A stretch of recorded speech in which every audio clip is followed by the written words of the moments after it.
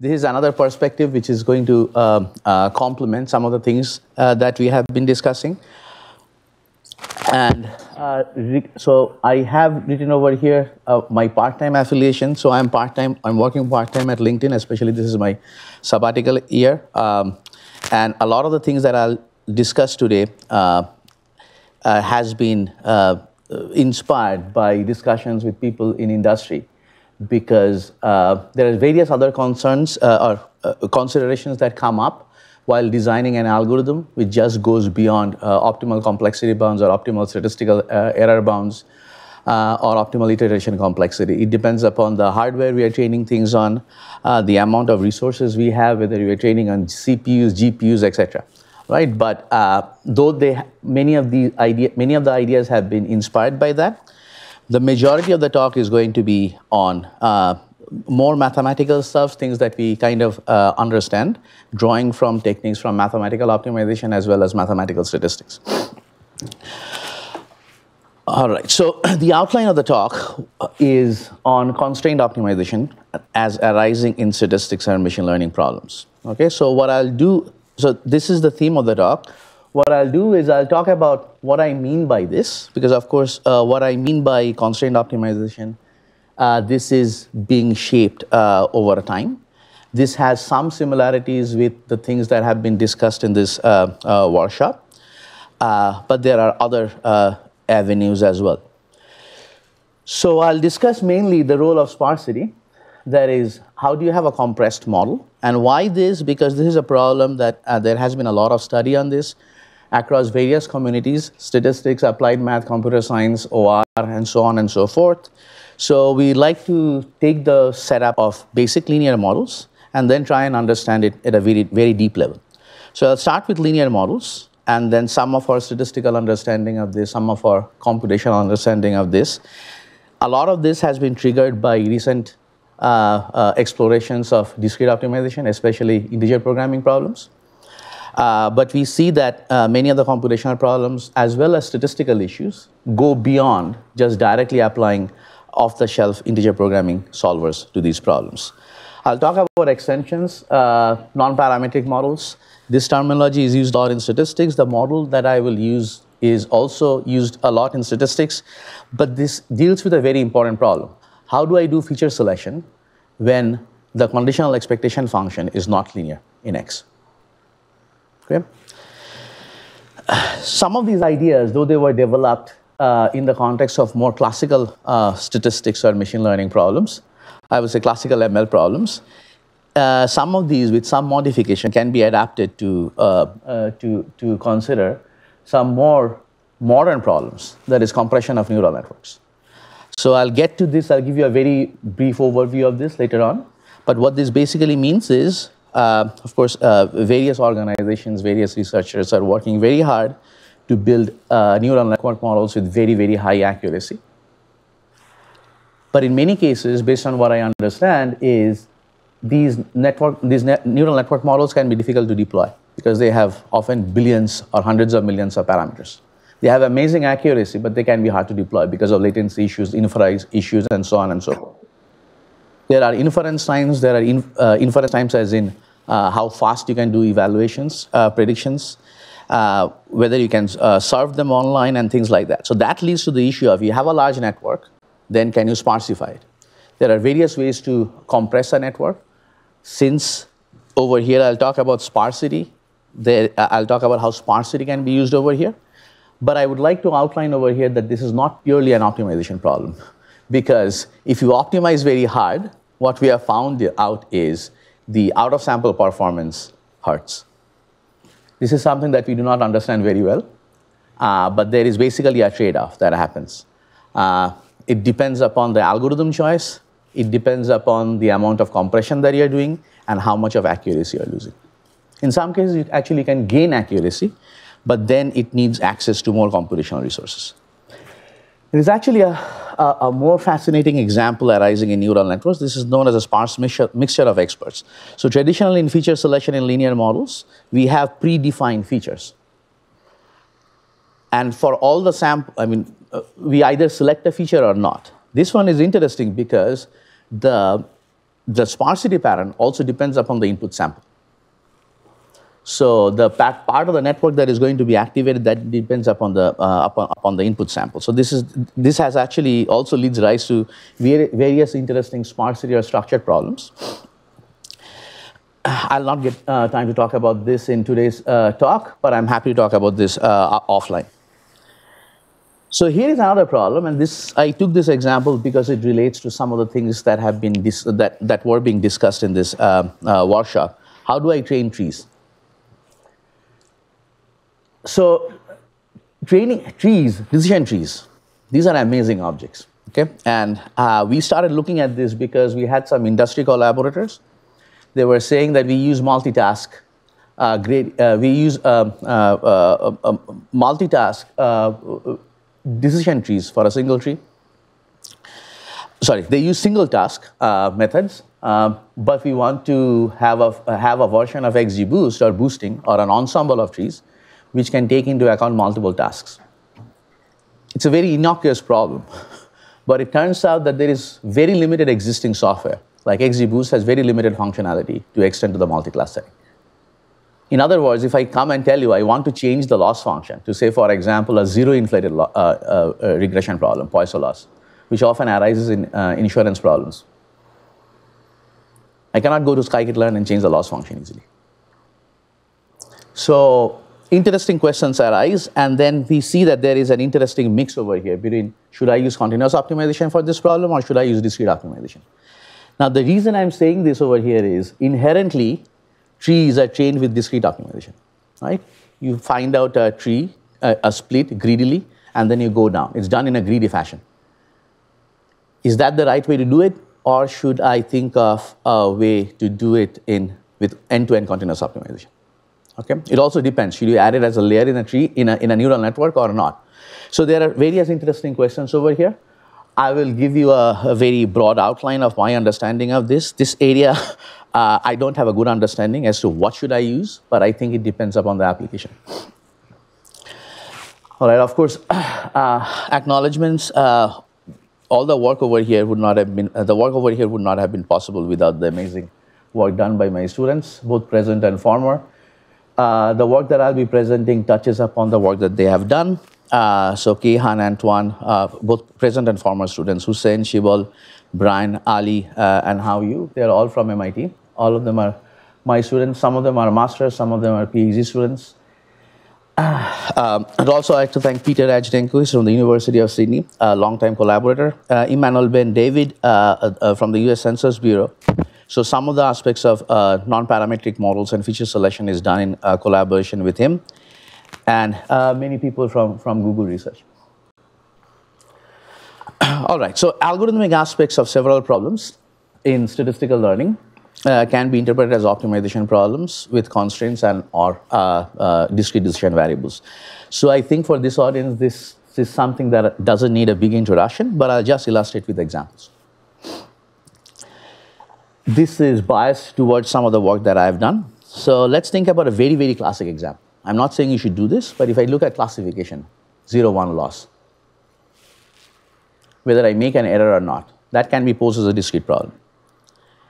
Let's think about regression, right? So I'm minimizing some kind of a loss function, CLE squares loss function, subject to various constraints. These constraints can arise in different settings.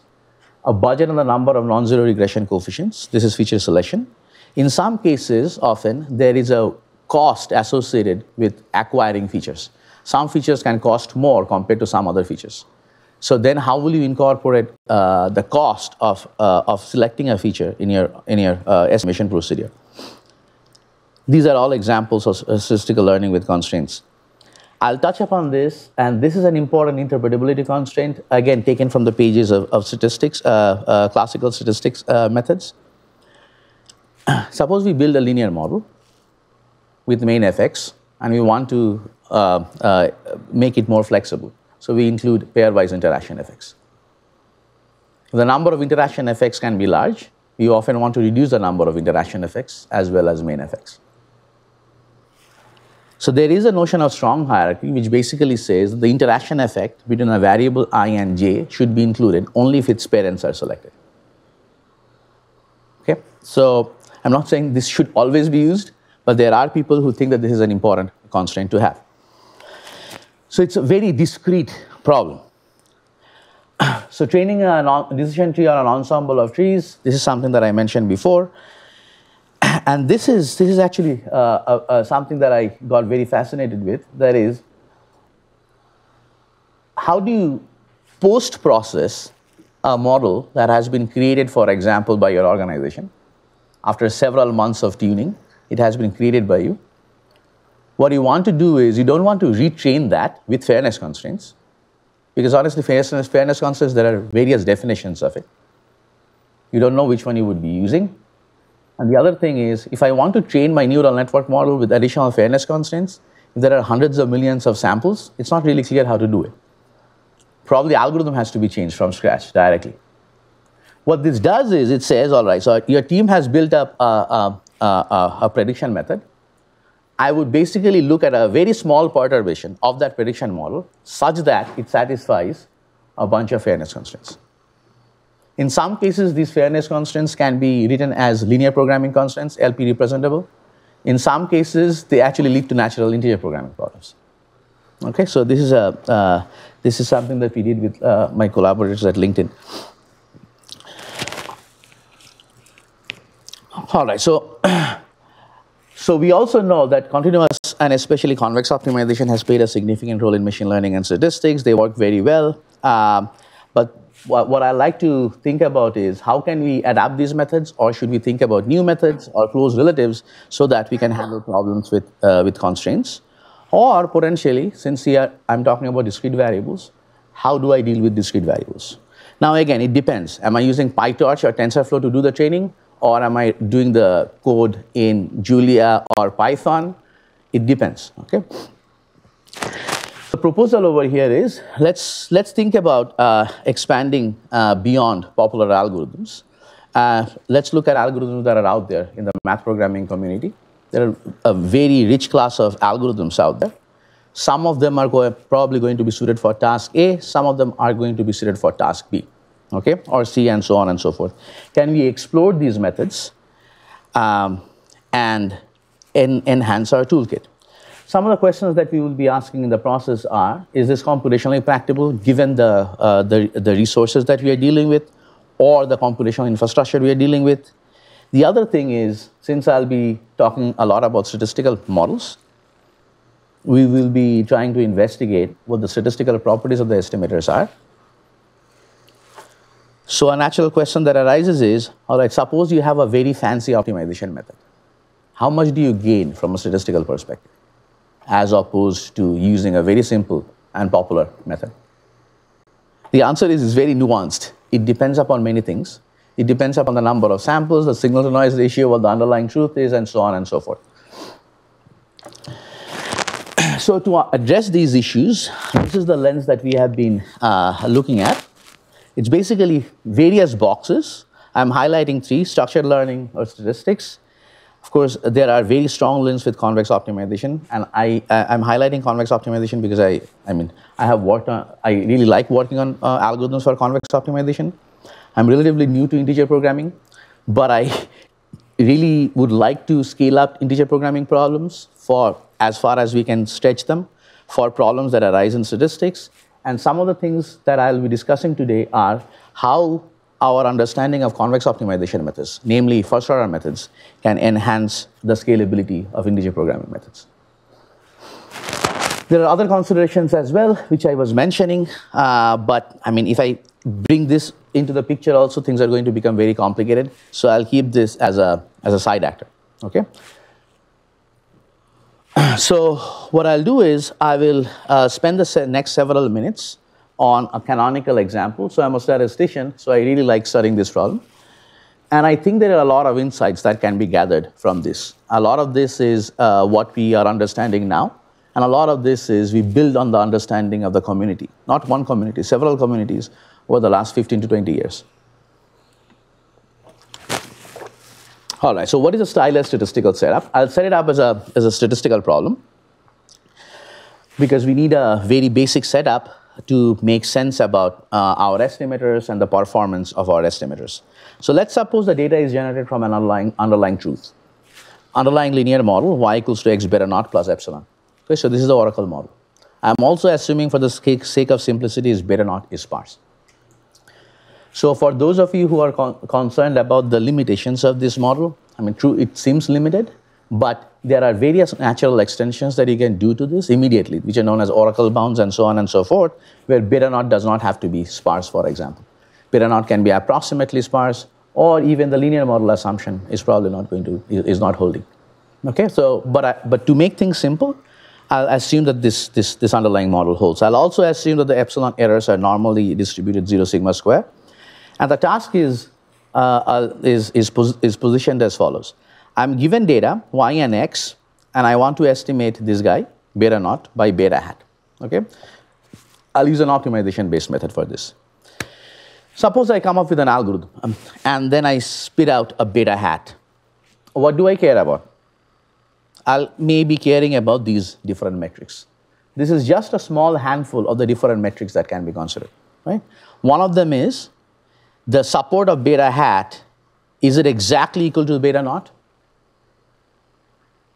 You may also want to relax this by saying, is the support of beta hat approximately equals to beta naught or not? All right, but let's say this is one of the questions that I want to understand. Estimation error as well as prediction error.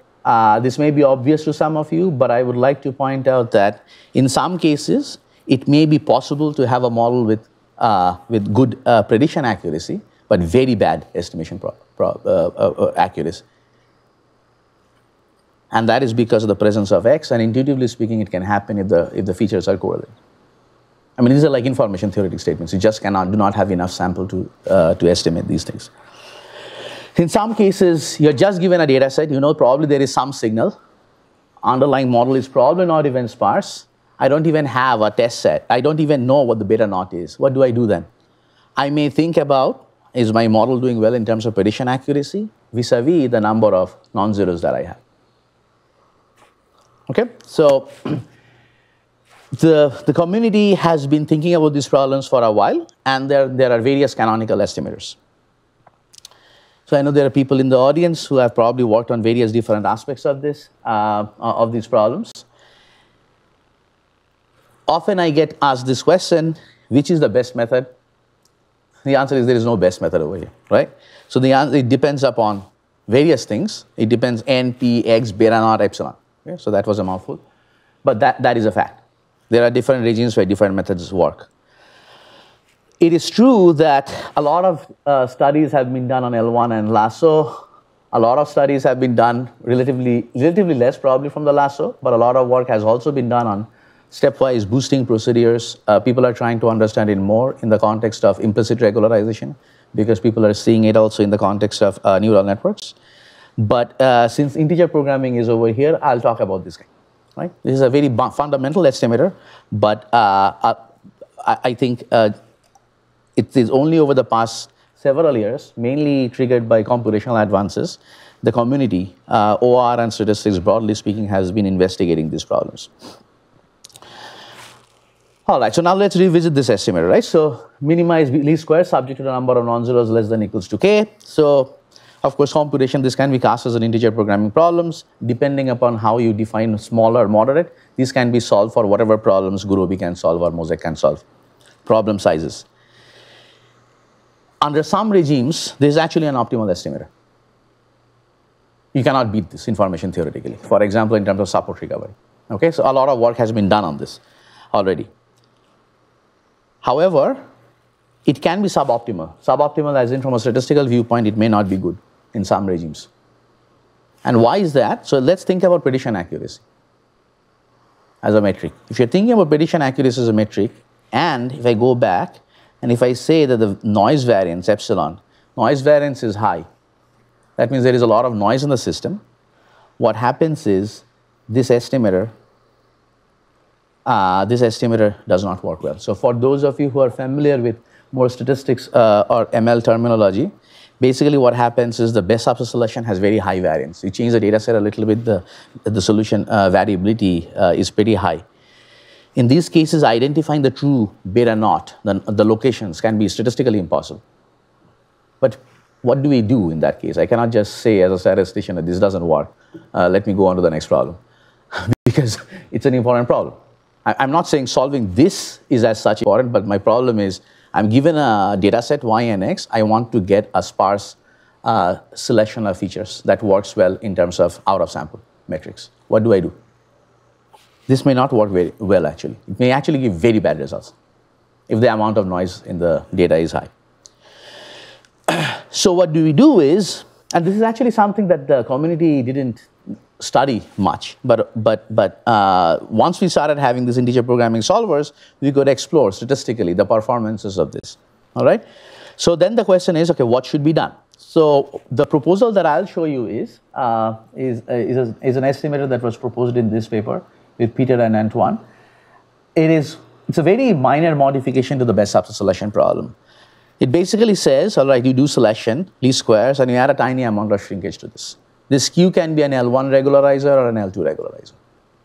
So for those of you who are familiar with the Bayesian literature, they just look at this estimator and then say, oh yeah, of course, this is obvious, this is what we do from a Bayesian viewpoint, okay?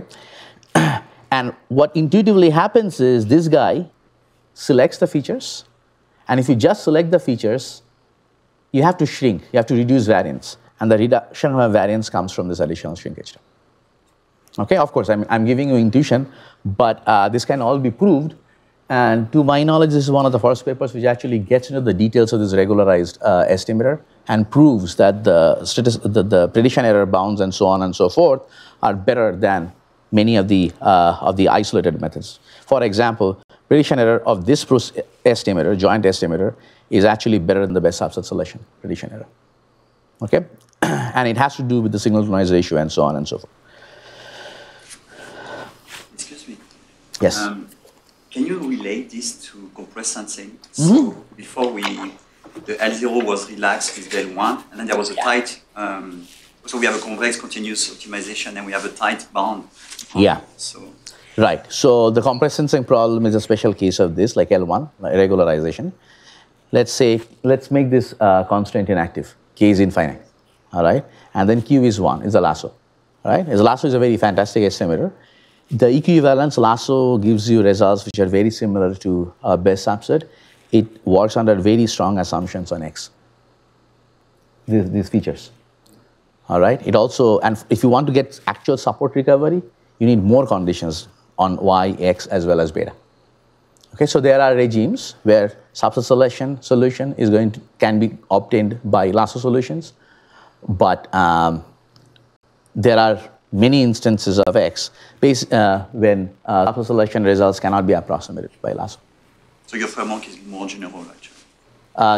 Yes, exactly. So this estimator is more general, but the catch is lasso is a convex problem. There are many solvers for this. It's not really clear whether there are as efficient solvers for this problem, right? Because many of the properties that I'm discussing over here, they make the assumption that I have access to the globally optimum solution to this problem. Okay, so that's the place where integer programming is going to come in. Any other questions? All right. So let's talk about computation. Right? Question. Oh yeah, see. The guarantees, are they for sufficient amount of training data? Where's the data size in the? Yes. So the guarantees. So basically, yeah. So it depends upon. I don't have any of the bounds. So it basically depends upon the number of samples. But let's assume all these different methods. Say L1 is there, L0 is there, and whatever. Estimate A, B, and C are there. All of them have access to the same data. In those cases, depending upon the signal to noise ratio, right? If the amount of noise in the data is high, L1 is very good, or L2 is very good in terms of prediction accuracy. In fact, L2 reach can be better than L1 in terms of prediction accuracy. What this estimator is saying is, I'll give you an estimator with a very similar prediction accuracy, right? Because you see, I'm kind of cheating because I have access to either L1 or the L2 estimator via this. But I will be giving you an estimator which is substantially sparser. And prediction accuracy is out of sample? Yes, that is correct. It's fresh sample, yeah. So the results kick in at some n, but at the same n? it's not that this, for example, needs more data. No, in fact, okay, good point. So in fact, you can think of this as the success of this. In order for this to be successful, you can be successful with much fewer samples. So if I look at L0 or L1, right, forget about and think about a high noise regime.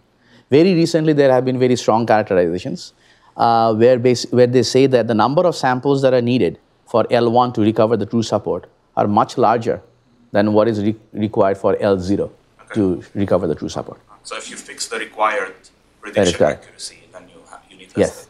Yes. So if you have more computation and there is sufficient signal, then you can get away with much fewer number of samples. Yeah. So can I ask one more? So do you also have a sense of like, if I can only solve this problem approximately, how that might play out? Yes, absolutely. Good question. You're probably a reviewer. So that's no, I know that. Yeah, so that's a natural, actually it's an excellent question. So basically the statistics theory that we do, you can actually get approximate error bounds which takes into account, suppose you solve your IP to tell 10% optimality guarantee. It is that 10% is going to appear in the form of a constant over there. Yes. And in fact, many of these cases, that's more practical. Exit with a 15% accuracy instead of a 0.1% accuracy. Okay, so let me discuss something on the computational aspects. All right, so I mean, there has been a lot of interesting work on this by various people in OR, broadly speaking. So I will get into into our approach, how we do this, and the way in which we do it is we have a two-stage approach not two-stage in the sense of there are two types of approaches that we have. One of them are approximate solutions, and the other one are the solutions which give you optimality certificates. Okay? So, they serve different purposes, right? Suppose a data scientist wants to get a very good solution to the estimator that I just proposed. That is this estimator. All right? They do not want certificates of optimality because this is an integer program that can be solved to optimality with integer programming solvers. The question is how far we can stretch the computation of this. Now, suppose a data scientist wants to use this on her data set, all right? And we do not need to care about optimality certificates. What is a method that one should use? Just to explore whether this is a reasonable estimator to invest in or not, or should one be moving over to kernel SVMs and stuff like that. So that's the place where the approximate methods come in. And the other thing is, this is more interesting from a math programming viewpoint. That is, once I have these approximate solutions, can I improve them towards global optimality, or can I certify that this is the optimum solution, or this is 15% off from the optimum solution? Approximate in the, there's an approximation guarantee or heuristic? No, it's a heuristic. But I guess it doesn't matter so much because if you think about accuracy on validation set, you know that's bounded, for example, or you know, like typically in optimization, a heuristic approach which doesn't provide guarantees can be problematic because the actual gap could be huge. But here, I'm thinking more about classification. I don't know if you're doing regression. Here, I guess regression. Regression, but it also works for classification. Classification, we know the max is 100%. So even if there's an optimality gap, in absolute sense, if the accuracy absolutely is correct 93 or 95, you're happy with that. I mean, you already have kind of a optimality gap because that is correct. Absolutely, yes. You're talking about that in the case of accuracy, of course, you have a gap. In the case of regression, also you have, because the loss function is lower bounded by 0, right? But to add to that, from a more practical viewpoint, I would say that these approximate solutions, they actually build on the best heuristics available currently. So in a sense, it literally scans through the different heuristics. Basically, the approximate solutions, what they do is, they run very high-powered coordinate descent type methods. Why? Because coordinate descent methods are one of the fastest solvers to solve L1 regularized lasso type problems. So it does that, but you can get stuck in a local solution. So what it does is it does local combinatorial search to improve. Okay, and depending upon the size of the neighborhood that you use, you will have guarantees, local optimality certificates. And some of these certificates actually, we got inspired. So I'm not going to go into the details of this, but we got inspired by this line of work after reading a couple of a few papers, a line of work by Amir Beck and his collaborators. So, they were also looking at L0 cardinality constraint problems and came up with local search and how do you think about the characteristics of the solution that you get. I mean, from an optimization viewpoint.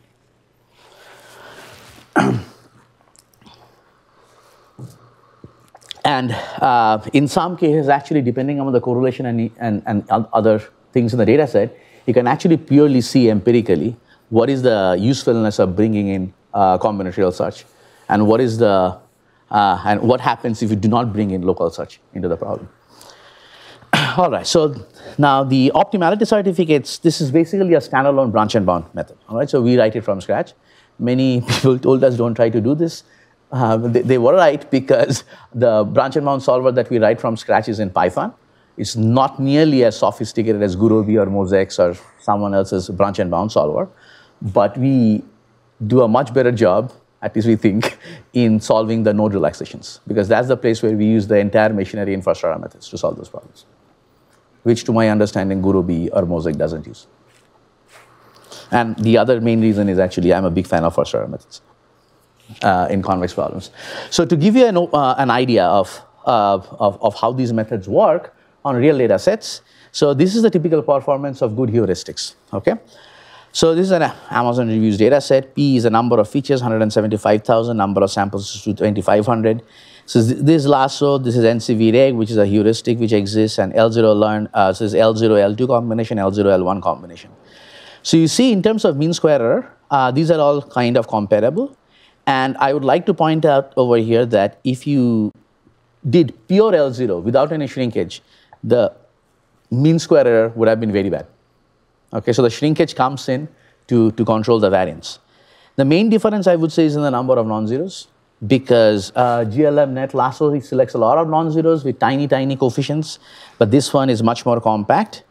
All right, in terms of runtime, if you use heuristics, which is probably more useful from a day-to-day usage viewpoint, you are comparable to GLM net, right? And by the way, this takes a lot of work to do, and so this is based on work with Hussein, and he did a lot of work in the implementation of this. So and the reason why this is faster is, one of the main reasons is because this has fewer non-zeros. So essentially, for these algorithms run active set methods, and that's why they can get solutions in less amount of time compared to L1 type methods. All right, let's talk about optimality certificates. Okay, so this is also open source. This tailored branch and bound method for this. And Hussein and Ali, Ali was a former student a master's student at MIT.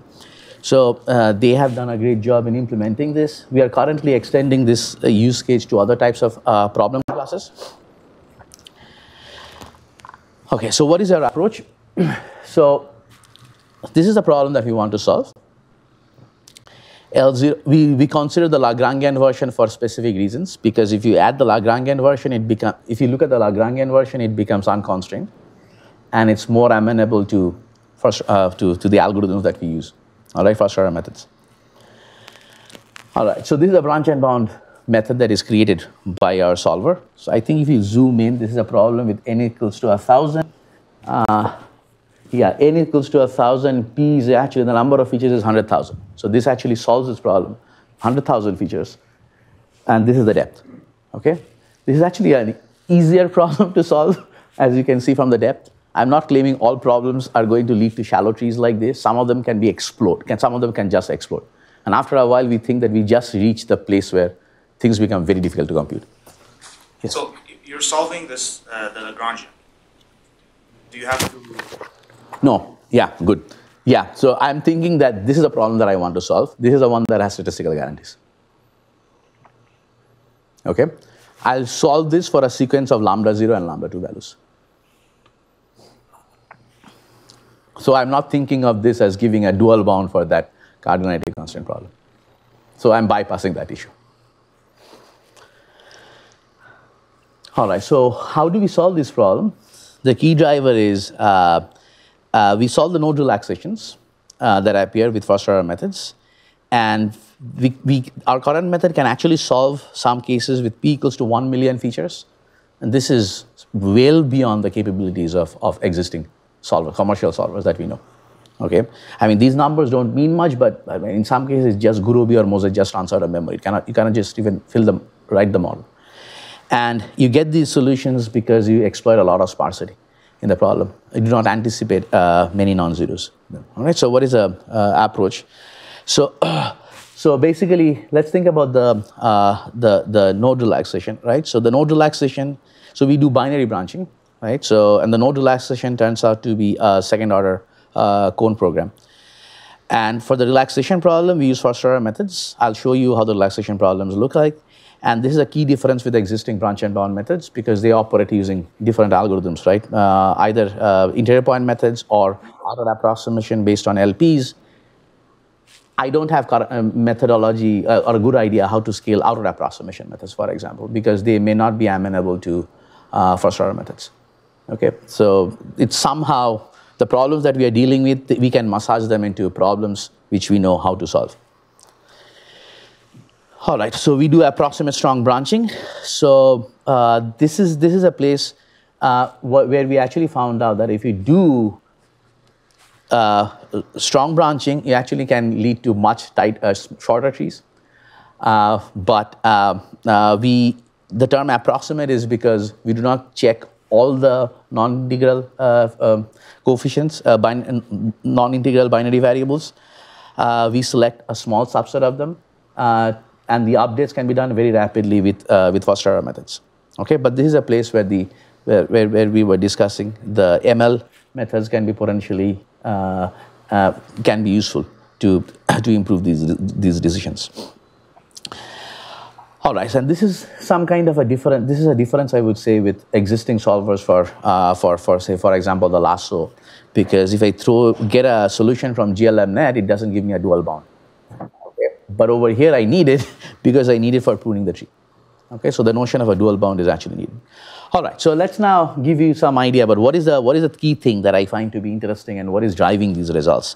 All right, so in order to make things simple, let's see what happens at the root node. So this is the original problem, right? And I'm going step by step. I introduce binary variables and I get a MISOCP, right? Mixed integer second order conic program. And the SOCP constants are over here. I'll use a big M version over here. But I mean, you can also do this version where this big M is set to infinity, but you just need then this perspective regularization. Okay, our framework can handle this general form where you have M and then these SOCP constants.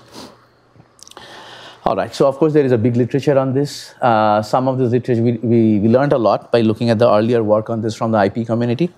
Okay, we were not familiar with all the references, but during the course of the research we became more familiar with some of this work. So this is a problem that we want to solve, right? The MISOCP version, it has variables beta as well as z. This is the extended formulation.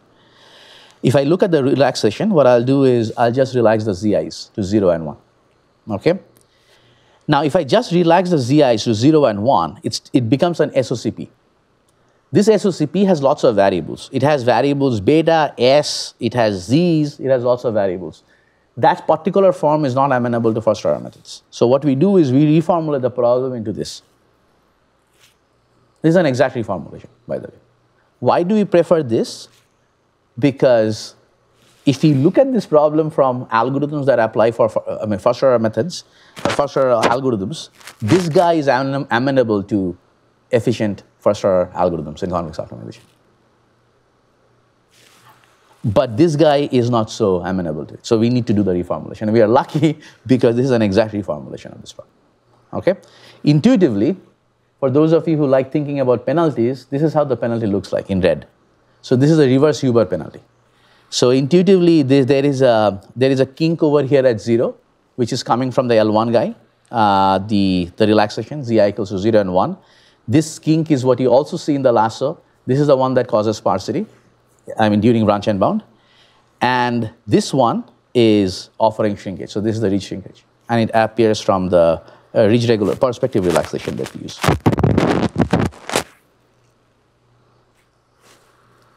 All right, so now how do I solve it? I do not use proximal gradient methods because proximal gradient methods can be difficult to scale for the speed that we are looking at. We use cyclic coordinate descent with lots of heuristics, and some of these heuristics are taken based on the are based on the best practices that are used to scale L1 type problems. All right, so how does it work? These are all problems where we solve the problems to optimality. Okay, so this is synthetic data. This is the size of P, the number of features. 10 to the power 6 is the largest problem that we can solve. L0 B and B is our approach, and it can solve this problem up to 3, 4, 6, 8 seconds. In some cases, the number of nodes can be very large. Our paper has the number of nodes. I don't remember them. It can be, in some cases, hundreds of thousands of nodes. All right, and the dash basically represents that Guru B doesn't terminate or it runs out of memory if you give it a certain timeline.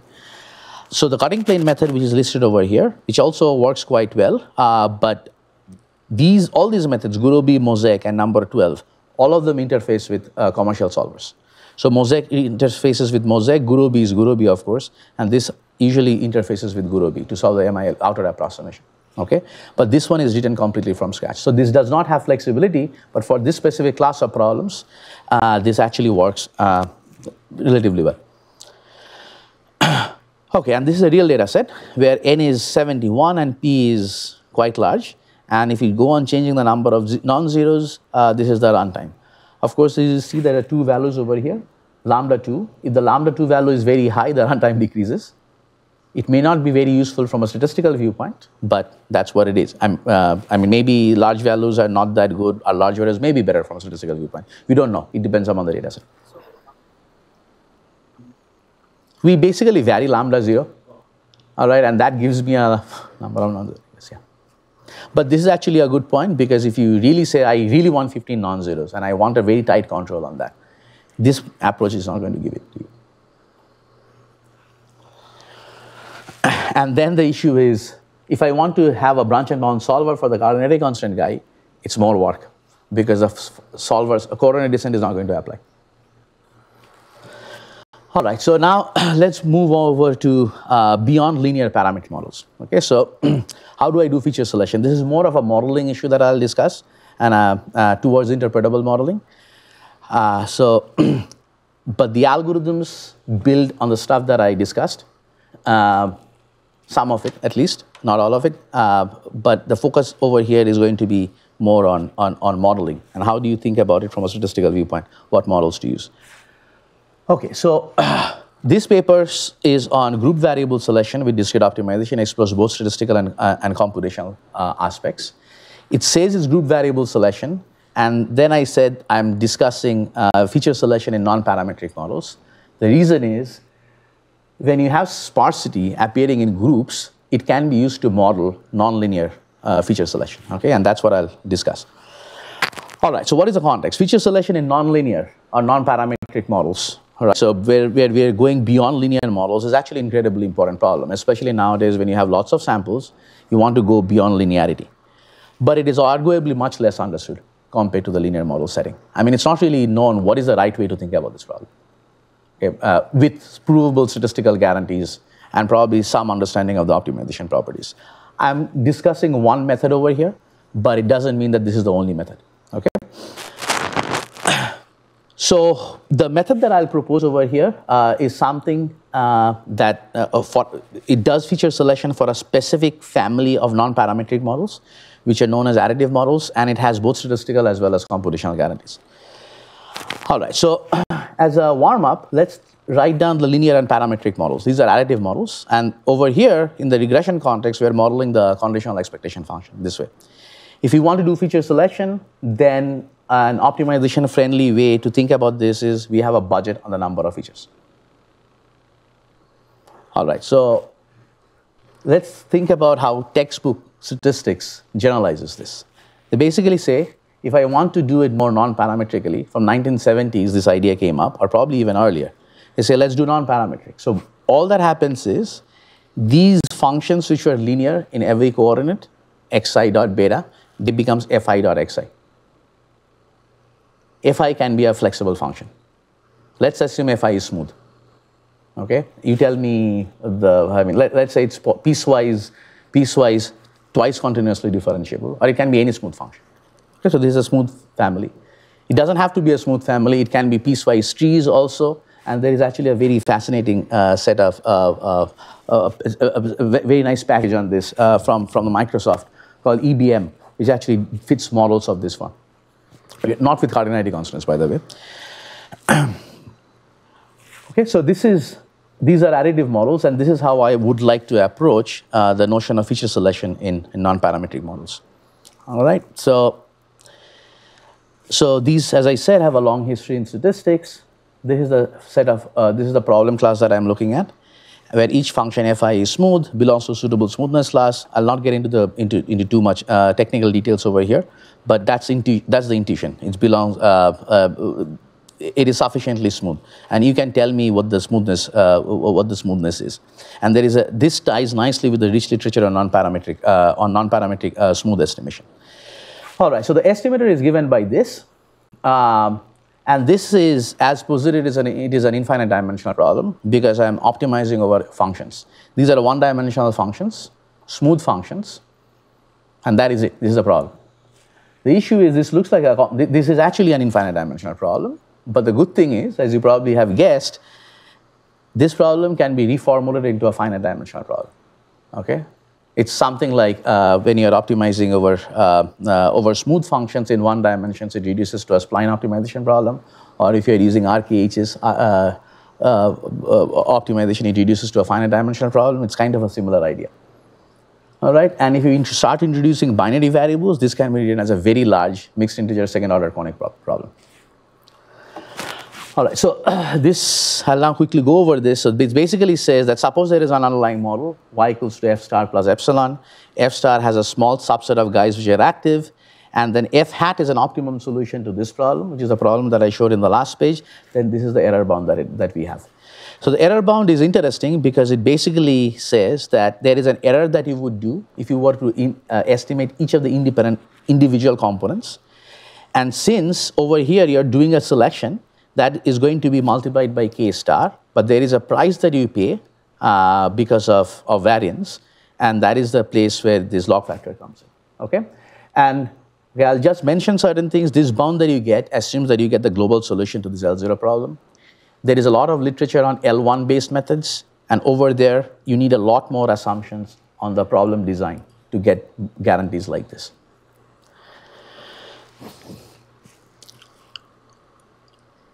Okay, so now let's talk about how I can use. So what was the motivation application? This is actually a collaboration that we did with that I learned about, a problem that I learned about via collaborations with the Census Bureau.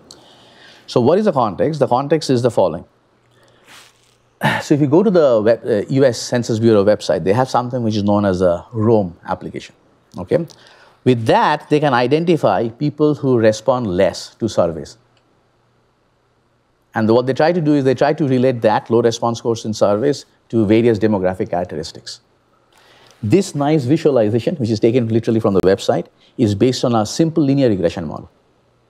No lasso, nothing. At least this is based on a paper that was written.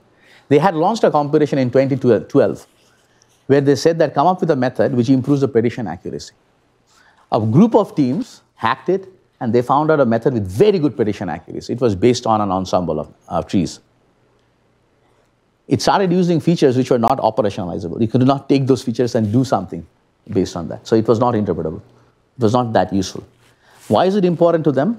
Because this is a quote taken from the paper. That is, if you can identify them and by 1% increase in self-response rates, then it amounts to a huge amount of savings in dollars. So that's why they care about this. At least that's what we learned from the paper and from our collaboration. So the correct method is based on the last method is based on low response score, LRS, which is the output of the linear regression model, okay? So, so the natural question is, can we actually improve the prediction performance of the model? And the way in which we approach the problem is by fitting additive models, okay? And why am I saying that these additive models are interpretable? Because if you think about linear regression, why are they interpretable? If you do the y versus each of the individual plots, each of them are going to be linear lines. This one are also kind of interpretable because you can just graph how the conditional functions look like. And I'm not the only person who's saying this is interpretable. There is also a group from Microsoft based on their papers, they also say that additive models are quite interpretable. And of course, there is this nice set of results and statistics and models where this is a natural next step generalization to linear models.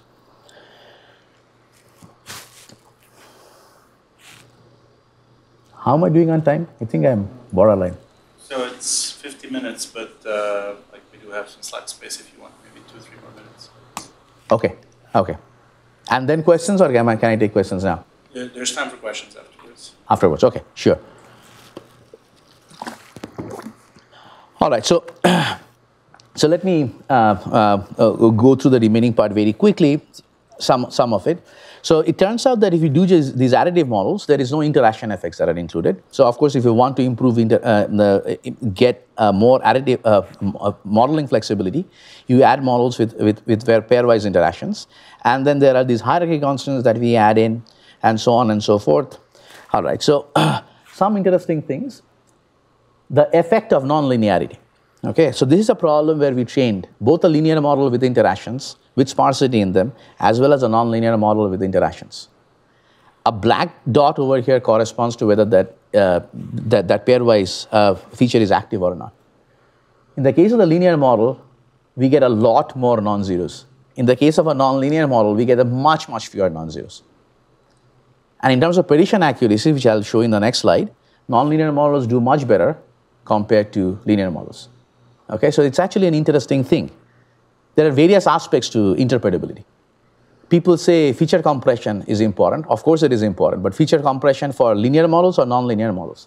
This is the feature compression that you get for linear models. This is the feature compression that you get for nonlinear models. You get significantly more feature sparsity compared to this, and this also has more prediction power. Okay. And this is with the same L0 regularization? No, so we do that, we tune that. It's a good question. So we tune that, and in fact, here is a list. So basically, they lead to various different types of models with different. So we tune that. And we are not solving an IP because it's too expensive to solve the IP over here. Okay, so I'll basically, I'll skip this, and then I'll basically mention a few things about learning trees, because this was a topic that was brought up. Learning trees and tree ensembles, this is something that I've been recently working on in the past year or so. I find this fascinating. It's extremely combinatorial objects. There are various ways by which it can be optimized. Okay, you can use discrete optimization if you want to solve it accurately or near accurately, but it also depends upon the infrastructure that you have, how much flexibility you want. For example, there is some of the recent work that we have done on this. So this paper, Quant BNB, we look at very shallow trees, depth 2 or 3, and we solve those problems to optimality using our own tailored branch and bound method. We call it Quant BNB, and it is something that works for continuous features. If you're looking at features with binary covariates, there are actually very good algorithms out there, optimal algorithms, which can do this job for you. None of them touch math programming solvers, by the way. And some of these problems are like hundreds of thousands of samples. They're incredibly big problems. And what we do is these are shallow trees, so we do the enumeration very efficiently. This problem, this one, is done with my student Brian Liu. What it says is the following. It says, suppose your data science team has worked on a class of problems for the last year. With lots of parameter tuning, they have built an XGBoost model with 1,500 components. It's very difficult to interpret. Of course, it's going to be difficult to interpret. If you want to get good prediction models, interpretability is going to be lost because there's lots of decisions. What this does is, it tries to take that big ensemble and compresses it to make it more interpretable. And this notion of compression, this is not pure sparsity, by the way. This controls the depth, simultaneously across all the trees. This can be written as a discrete optimization problem. And one thing is about this one, this is a framework which we use, which says, can I train trees in an end-to-end fashion using continuous optimization? Why? Because this is going to make it amenable to methods like very flexible loss functions. And if I want to train a tree using GPUs, for example, or SGDs, If I can piggyback on TensorFlow or PyTorch, this is a framework which can allow us to do it. And this is going to be much, much harder actually if I change the loss function or want to use GPU support for my own solver. It actually needs a lot of engineering. So that's what I was getting at when I was saying there are various things to consider. So hopefully by now I have given you a glimpse of the various components of this puzzle. There is statistics over here, there is convex optimization which is playing a role, there is discrete optimization which is playing a role. Some of these are very well formalized, some of these are very not very well understood, at least a precise picture is not emerging. And especially if you bring in other considerations like computing framework and so on and so forth, things become, let's put it this way, much more interesting. And something interesting to think about. All right, thank you everyone.